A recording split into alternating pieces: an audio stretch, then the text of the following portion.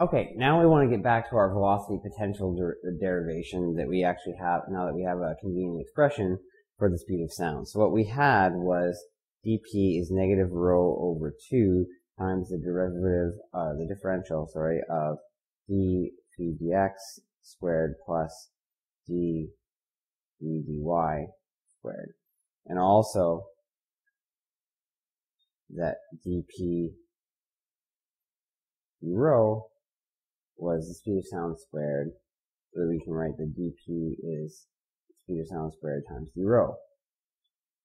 So then, putting this together, we can get that d rho is negative rho over 2a squared times the differential of our same term inside this bracket.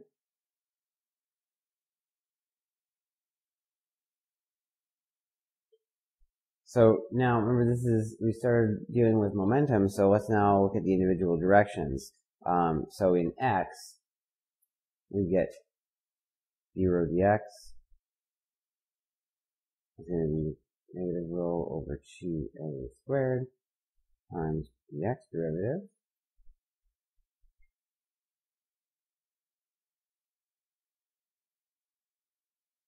of the above expression,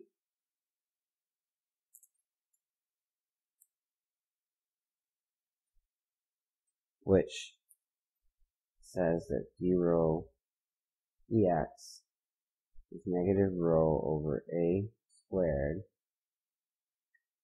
times, we put the 2 in and work out this differential, or this derivative, we get d dx, d squared phi dx squared, plus d dy, d squared phi dx dy. And then similarly, we can get equivalent expression in the y direction,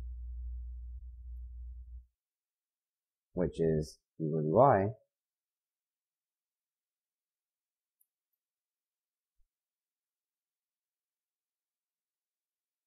negative rho over a squared, the same sort of derivative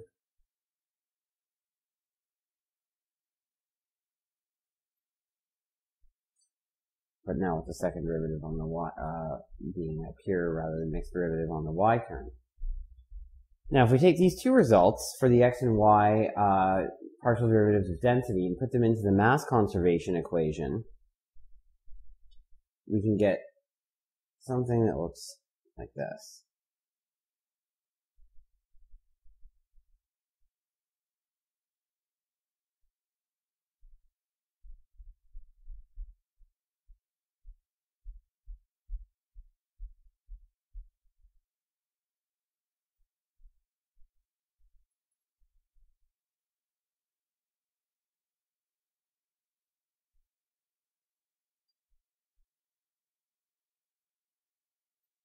Minus 2 over a squared d phi dx d phi dy d squared phi dx dy equals 0. So here's an equation for our velocity potential that now has a single parameter in it, which is just the speed of sound, a. Now, we can still do a little bit better than this to make this more tractable to deal with, in that we can write the speed of sound squared in terms of the stagnation speed of sound, minus 1 over 2 v squared, and this essentially comes from the definition of stagnation temperature. So then we get this as n squared minus scale minus 1 over 2 u squared plus v squared, and we can write this in terms of the potential as well.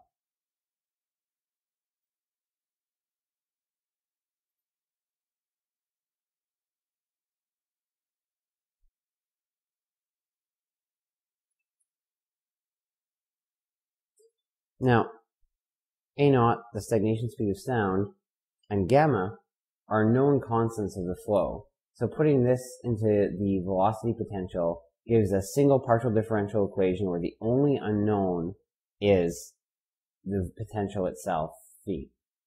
So in principle, putting this into this equation is an equation that can then be solved subject to some boundary conditions.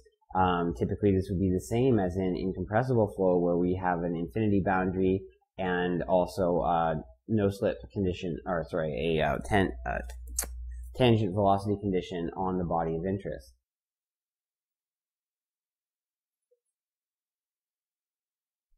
Once phi is known,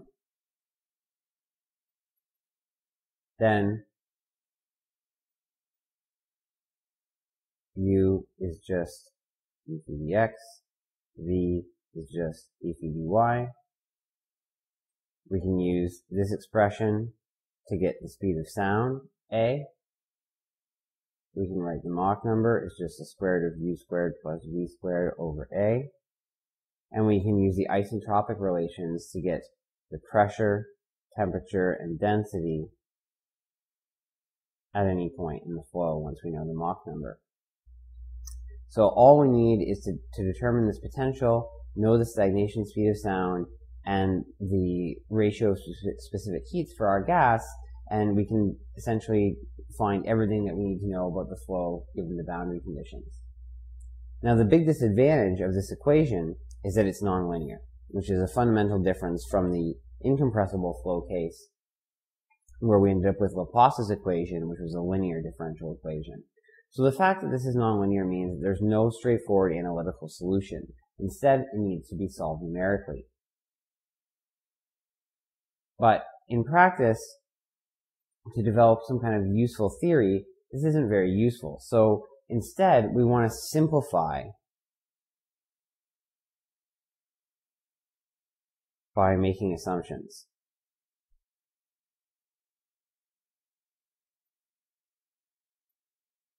The two key assumptions we're going to make are that our bodies are slender, that is, they're much longer than they are tall, and that we're only interested in small angles of attack. You can see that in a sense these are both the same assumption, because even a slender body at large angle of attack still has essentially a large frontal area facing the flow.